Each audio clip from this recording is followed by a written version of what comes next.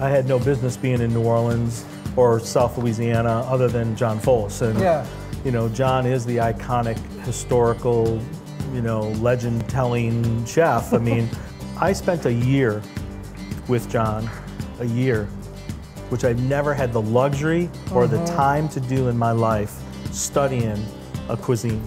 To understand not only the 7 nations of Louisiana and how that became through like John's books and the history of that, and understanding the encyclopedia of Cajun and Creole cuisine and what that lineage means, then taking that and applying it to you have this old historical thing and this new city kid.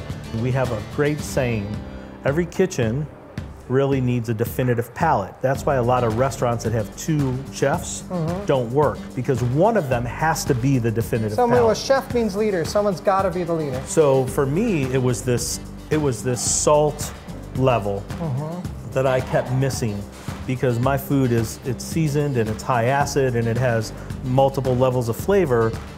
But when you're in South Louisiana, there's a lot of salt going on. There's a lot of seasoning going on. There's a lot of spice going on. I didn't grow up like that. So I had to now take a step back and humble myself as a chef and go, John's the definitive palate.